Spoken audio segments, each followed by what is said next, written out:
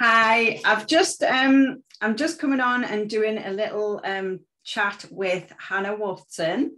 And Hannah is using the Emmi-Pet teeth cleaning service. She's just added it to her business. And so I'll just do a little quick introduction on Hannah. So I just thought that people on my social media might like to see someone that's actually using Emmipet in practice and using it successfully, just to get a bit more of an idea of how the Emmipet can work within a business setting if you're adding it on as an ancillary service to an existing business, or if you're wanting to set it up as a standalone business as well. So Hannah, you live in, is it the Norfolk-Suffolk border? Yes. Yeah. Just on the border, yeah. And it's is it a town or a village? Tiny little village, completely in the sticks. Yeah. Rumborough. Rumborough, that's the one, yeah. And you have a livery yard? Yes, yes. So I have horses. Uh-huh. And that's where I actually base Clean Canines, my teeth cleaning business. Yeah. So that the two don't really go together, dogs and horses. But I thought, you know what, I've got a spare room, let's do something with it. Yeah. So what better to do than start off something completely opposite? But I think, if you're a country girl through and through, you love animals, you've got a whole pack of dogs at your house. Have you got 6 dogs? Yes, we have 6 dogs. Yeah, it's an absolute madhouse, and a 2-year-old daughter. So it's gosh, completely crazy. But yeah. You're like Wonder Woman, because I've got 2 dogs and 1 toddler in it. I struggle with that, and I haven't got a livery.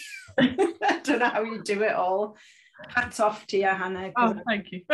I couldn't do all that. No, it's absolutely manic, but yeah, it's totally worth it. It's worth it in the end. That's what I keep telling myself. Yeah. So you're quite rurally based? Yes, yeah. We're not really close to any big cities, big towns, anything like that. Mm-hmm. So I did think to myself, is this kind of the right thing to do? But because no one else actually does it in this area or promotes it that I know of, I thought actually this is going to be a good route to go down for sure. Yeah. So I'll just ask you, because you've done my training as well, and so this is quite a new service that you're offering alongside your livery. Yeah. So I completed the training, and it was actually not long after my toothbrush finally arrived. So it really has been a rush to kind of get things sorted. But as soon as the toothbrush arrived, I was practicing on my dogs, my friends' dogs, family dogs, absolutely everything to get a portfolio going. Yeah. And then just to set up my social media. And as soon as I've done that, because I've got previous pictures as such, people have gone, okay, she knows what she's doing. Yeah. So because I completed the training with you and you went into so much depth about what to look for, when you can actually turn clients away, which is such a massive thing. Mm-hmm. And you just made us feel quite comfortable with doing that. And that's a major thing where I thought, I don't know if I can actually turn people away or what the line is. So yeah, that training definitely helped. Yeah. So where did you first hear about Emmipet, Hannah? Where did you hear about it? Because some people, it takes them a while to hear about Emmipet, or they might have, do you remember the first time you heard about it? It was a mixture between my mum, because she acquired a little old dog who had really bad teeth, and she was taking him to somewhere in Colchester, which is over an hour from me. And she said, oh, he's going through all this teeth cleaning and it's like hundreds of pounds, but is there not a way that you could do that and offer the service at a more affordable rate for people? Because I myself know that I've got a dog with dirty teeth, and I'm sure other people have as well. Yeah. So I thought, okay, I'll have a research, have a Google. And it was actually Emmipet and is it Cleany Teeth? Yeah. They were the top 2. And I thought, okay, I'm going to need to do a bit of research here. But the reviews were just amazing for Emmipet. So I thought it was just a no-brainer. Yeah. Oh, brilliant. Because I remember the first time that I seen it was maybe about 5 years ago. And I did initially see it, but I was a bit more hesitant because it was quite new on the market at the time. And I didn't actually really know anyone that was using it. And I wanted the proof to be in the pudding. And so I kind of didn't go for it for about 12 months. So I seen it, and then 12 months later I decided to purchase. So I was a little bit more hesitant at the beginning, but I'm so glad that I did it now because I absolutely love it. It's brilliant. Yeah. And it's part of the social media groups as well that you can join for support, encouragement from people. That helped massively to see that there is actually a community, that if you do get stuck, there are people that will answer and will try and help you out as much as possible. So I thought, even if I start this and I don't get the results immediately, I know that I can ask. Yeah. Was...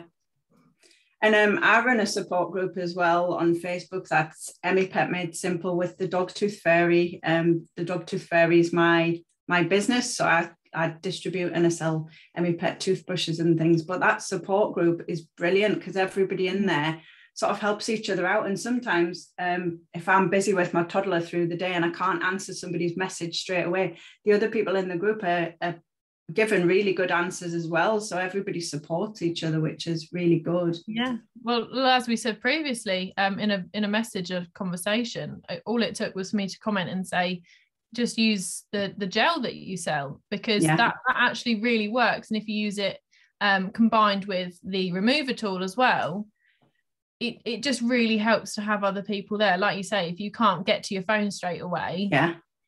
I mean, I'm not an expert by any means, but all I said was just give it a go. Honestly, it does work. And then it just sold out, didn't it? Yeah, it did. So thanks for that, Hannah. Right. It's like having a little army of tooth fairies. It's great. So did you just decide right away that this is what you wanted to do, or did you feel any blocks or hesitation where you thought, I'm not quite sure about this, or do you just go for it when you get an idea in your head?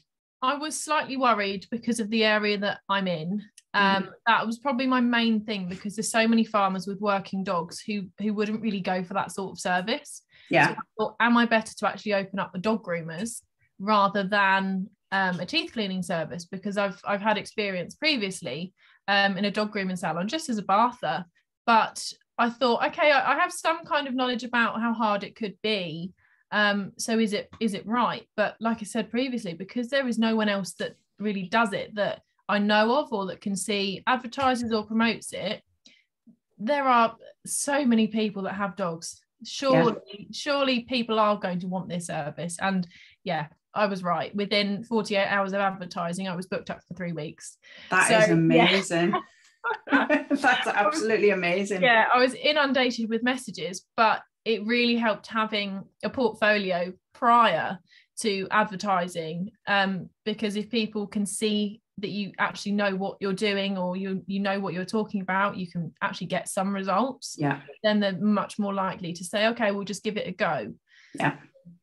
And you don't necessarily have to start your business on your real clients to build that portfolio. So if you don't have a business, if you don't have a bricks and mortar grooming salon to work from, like you said, there's always friends, neighbours, relatives, like anyone that can get the dog's teeth cleaned for a reduced price or even free at the beginning is going to say, yes, please do. And then you can build your portfolio from there.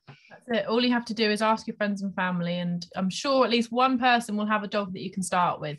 So, yeah. And is that your main, the main way that you market yourself? Is it all done through social media? Yeah, all social media currently. All it is advertising to local dog groups and local sale pages. And that's really it. I haven't done any paid advertising through Facebook, Instagram, nothing. All I've done is Facebook so far. But obviously we do have local pet shops, and it might be worth putting in some posters or cards, something like that, if it does start to kind of dry up a little bit. But to be honest, if you do your research enough, I don't think anyone will have a problem starting up.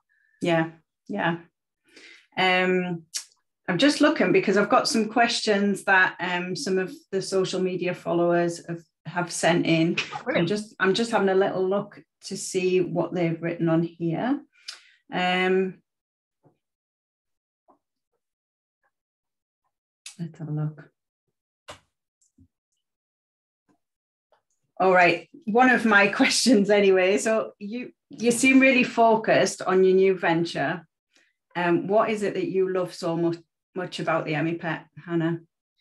It's the fact that you do actually get results. It's not just a placebo effect, which some people might think it is. It's not just you scrub so hard on the tooth and then, yeah, it has to come off. It's not like that at all. And the fact that it doesn't cause any pain to the dog. You don't need the anesthetic. And they can do whatever they want. They don't have to be standing up on a table. They can just sit down on a dog bed. They can lay down. They can do whatever they like. And it's just a so much more enjoyable process than going to the vets, all of that. So that's what I love so much about it. I find it quite holistic as well, like from a dog owner point of view. My dogs are like my little babies, and I really don't want them to have to go under anaesthetic unnecessarily just for something that is maintenance that I could do myself. So I love that aspect of it, and I find it really relaxing to perform as well, because I know some people, some groomers will say, oh, I find it really boring, but for me I can chill out, and I can meditate, and I can let my mind go elsewhere, or I can be coming up with new ideas for things, and there's all sorts of things that you can do at the same time. If you're Emmi-Petting with your pet at home, you can be watching TV and things. It doesn't need to take your attention all of the time, so I find it quite a relaxing thing. It is, definitely. And the fact that you can bond with the dog at the same time is just so nice. Words don't even describe it, because you're doing something that will help the dog if they do have any slight diseases that are coming on, anything like that. You can just help the dog become a little more pain-free. That means a lot to be able to do that for not a lot of money for the client. And I do find it's a lot calmer for the dog, because I was obviously a dog groomer, and you're asking dogs, can I have your paw? Can I cut your nails? Can I do this? Can I blast you with this dog blaster? And some dogs hate grooming. But, with the Emmipet teeth cleaning, I found probably about 80 to 90% of my clients they just chilled out once they got used to it and they knew what it was. It was like, okay, then. And some of them would fall asleep on the table while I was doing it. And it's just lovely, because it's, that it's that nice bonding, relaxing thing. Definitely, yeah. Right. So some of the questions that my followers have sent in, one of them is, a problem that lots of pet professionals face is getting your clients to rebook for maintenance sessions once the results have been achieved. Now, I find this as well. So when you do a course of sessions and you get the dog's teeth really nice, gleaming white, and then the client doesn't think that they have to book in for any more sessions. So how do you deal with this? I tend to go from the direction of prevention rather than cure. So if they've paid for a block session, just for example, my first session is 35 and then my routine is 28. So if you can do a discount for them off of, say, 10, are they then going to want to pay out for 10 sessions again in a bulk block, or would they prefer to just do £28 every couple of months even? Just on top of it, rather than the dog go through that all over again every week, every fortnight. It's just trying to market it to the client as if, but do you want it to come back? Do you want me to do the whole thing all over again? Because your dog will be consistently comfortable and pain-free, rather than, okay, we're getting painful again, we're going to have to do 10 sessions all over again. It's hard. It is really hard to try and get them on your side as such in that way, but if your results do speak for themselves anyway, they're more than likely to just rebook. And it's really, really important for the dogs to keep coming in for those regular maintenance sessions, whether they're every 4, 6, 8 weeks, but that dog needs to keep coming in, otherwise the teeth will quickly regress back to the way they were before. And then, like you say, the client's wasted all that money on getting the teeth to that level. And it's a shame, because you've wasted all that effort and the dog's teeth look really nice, and then if you're not getting to the root source of the problem, which is clean the dog's teeth, and then you just let it slide, then the teeth just they go downhill quite quickly. That's it. It like you say, it doesn't take a lot for the teeth to become bad again. And especially with the maintenance and routine sessions, is if there is any injury or something like that, which has then allowed any dirt or bacteria to get into the gum and fester, then you'll find that the dog will come back in 6 months' time with swelling, redness, puffiness, just not a nice sight. So if you can just, again, say to the client, yeah, but if I can keep on top of things for you, more likely we'll just get rid of anything that could be arising, rather than, okay, my dog's in real pain, it is a vet job. And you don't want it to get to that point really where it's the point of no return, where they're having to go get put under anaesthetic and get a lot of teeth taken out. That's it. And I think sometimes it boils down to confidence, the way that you speak to your clients, because you don't have to do it in a bossy tone. But one thing that I used to always do with my clients in my grooming parlour was I would get the diary out then and there, and I'd say, right, we'll just book Fluffy's next maintenance teeth cleaning for the next 6 weeks time. What's your best day? And I literally wouldn't give them a choice. So I can do it with a smile on my face and it can be really nice, but I'm like, Fluffy is going to be booked in for the teeth, and what's your best day of the week? Whereas if you're a bit, well, what day would you like to come in for Fluffy's next appointment? You're giving them the ownership over it, and really you're the professional. You know how often that dog needs to come in to keep the teeth well maintained. You kind of need to fill your client with confidence that you know what you're doing, you know what is best, because they're coming to you ultimately for your experience and for what you do best. So if you can then say, you'll need to come back in 6 weeks' time, we'll book for this day, is that okay with you? They'll go, yeah, okay, fair enough. Yeah, definitely. And sometimes it's the client management that can be the difficult bit, and that's the bit that some pet professionals will struggle with. And that's just something that comes with time and experience. Sometimes once you get familiar with your product, and the more clients you see, the more confident you'll feel about it all. Yeah, because you will get some clients that come in that do have dogs that really don't want their mouths touched. So in that case, you can't also be afraid to turn people away or say, okay, I'll do what I can for today, but in the meantime, can you use the Orozyme gel just to soften up for me, make my job a little bit easier? Can you also just try and stick your fingers in your dog's mouth, please, so that I don't get my hand bitten off? It is just working with them, but not point blank saying no in the beginning. Because if you do have a client that messages and said, okay, my dog really does have bad teeth, can you just have a look? Just say, yes, I'll have a look. But when it gets to that point, if you do feel like you can't do anything, then just say it. And again, that will fill your client with confidence that you can say no. Yeah. And it's, if in doubt, then always refer the clients to the vets. If you think that the teeth have got problems, if they're looking really unhealthy, gums and teeth, if there's some decay, if there's wobbly teeth, just refer that client to the vet, because your client they'll view you a lot more favorably for it, but they can book back in 6 weeks later to carry on getting the dog's teeth maintained.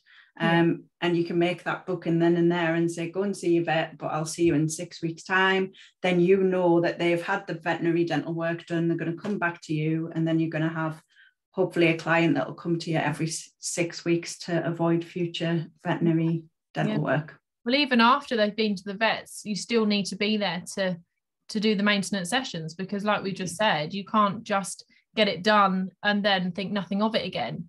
Especially if you have a dog that's maybe 7 or 8 and is kind of getting a bit bad with their teeth, you still have to carry on to make that dog as comfortable as possible. Yeah. Somebody else has put a question. This is something that comes up in some cases. Have you ever had a difficult dog that's taken longer to achieve results with, and how do you approach this with your customer? Yes, I find that the older dogs are usually quite problematic, especially if they're not used to being touched around their mouth. You will also find that you'll get a few scratches along the way, but the only way to deal with it is to just say, okay, I've done what I can. Perhaps, can you just use this gel again? Can you just try to just touch your dog's mouth in between now and the next appointment? And then if I can't get anywhere near, then again, we'll have to refer you for vet treatment if you want it. If not, just buy the gel from me and I'll replace it whenever you run out. So there's always ways to keep people happy and to still feel like you're doing something for them and their dog. Whether you are doing the Emmipet treatment or whether you're just saying, okay, I'll give you some guidance also with treats and different things.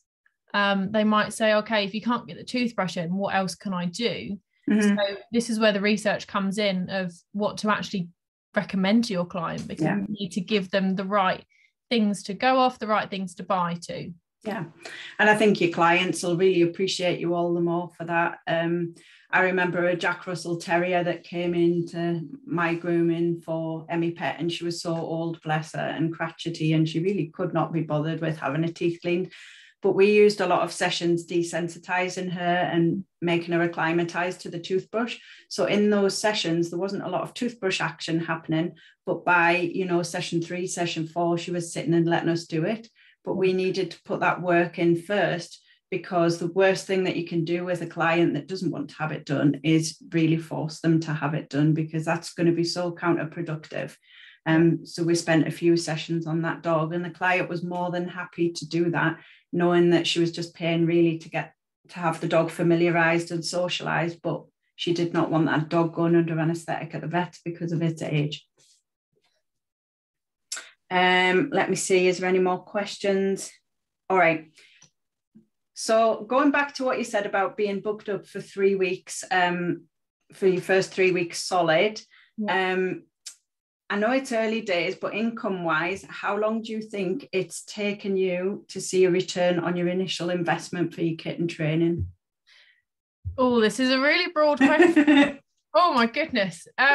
To be honest, for me personally, I didn't have that much outlay because I already had a room that I can use. I don't pay to rent the place. It was just the initial outlay of a table, a dog bed, and somewhere to kind of put your papers and just to sit down for the client, basically. So for me, it's only going to take a month and that's it. But for anyone else looking to invest in it, if you are needing to rent a table or rent a space, or if you're just adding it to your grooming salon, this can really vary. And especially with your prices, you can kind of price it at wherever you feel like you need to be. Make sure that you actually get your money back. But if you can just market yourself, do your research properly, it won't take long to get it back. Because like the business starter package that I do for pet professionals, that I think that's about $295, and that includes, you get your toothbrush, you get 10 brush heads, you get 5 tubes of paste, you get all the rosewood sticks, you get leaflets, dental cards, and you get the training course. And based on the pricing structure that I use, I think by about your first 8 clients, you'll have broken even. So, I mean, your first 8 clients, depending on where your business is, where my business was in a little rural town, I definitely had 8 clients in my first week. So, depending on the nature of your business, you can easily break even on your first week to your first month. It just depends how you're adding it into your business or into your life, whether you're doing it full time or whether you're just doing maybe one a week. It could take a couple of months or it could take a week. It's just dependent on everyone's individual circumstance. Definitely. Right, last question. What advice would you give to anyone that is thinking about starting off with Emmipet, and they may be sitting on the fence, they're not quite sure? What advice would you give to them? I would say do your research as much as possible. If you are sitting on the fence, go and look at reviews, go and look at what it actually is that the Emmipet toothbrush is doing. Because once you then start to see the reviews and see the results, you'll understand why everyone else loves it so much. And then once you actually receive it and then start doing it yourself, you'll think, why didn't I do this before? The same as you with waiting 12 months. You'll think, oh my goodness, what was I waiting for? But I would definitely say, again, do your research and make sure that if you are going to advertise this as a business and go down that kind of route, again, for research, make sure that you're filling your clients with confidence and that you know what you're doing and what you're saying. If not, if you just kind of start to blabber on about things, they'll go, does she actually know what this is, or is she just giving it a go for the hell of it? So yeah, as long as you do that, and perhaps a training course with yourself, just so that you can just install that confidence into people, that it is okay to say no. It's good to know what to look out for, and then when to refer to a vet is a major thing. So yeah, I think the course with you was incredibly beneficial. Oh, thank you, Hannah. That's okay. And I'm so pleased that you're doing so well with your new service. Oh, thanks. It makes me so proud, and I want to do like a little happy dance for all of anyone who's done my training, and they've got the right attitude and they sort of hit the ground running with it, and they're really impressing the clients and getting some amazing results. It just makes me want to do a happy dance. Oh, well, that's lovely. I do a happy dance all the time. When I get another one booked, and I go, yay! And I love your business name as well. I think that's an awesome name, Clean Canines. Thank you. Yeah. Well, I thought, oh goodness, if in time I want to open up a salon at the same time, it still goes well. So yeah. Yeah. Oh, that's fab. Well, thank you so much for chatting to me, and I hope that some people that watch this will get a benefit out of it. And if they want to know anything about Emmipet, I'll put this up on the socials, and I'll put this in the group as well. So if anybody wants to ask any questions, you can either answer some questions or I will. And thank you. Yeah, definitely. No, I appreciate it. Thanks for inviting me. It's all right. Thank you so much. I'll just find this record button and turn it off. Yeah. I can't find it. Honestly, technology.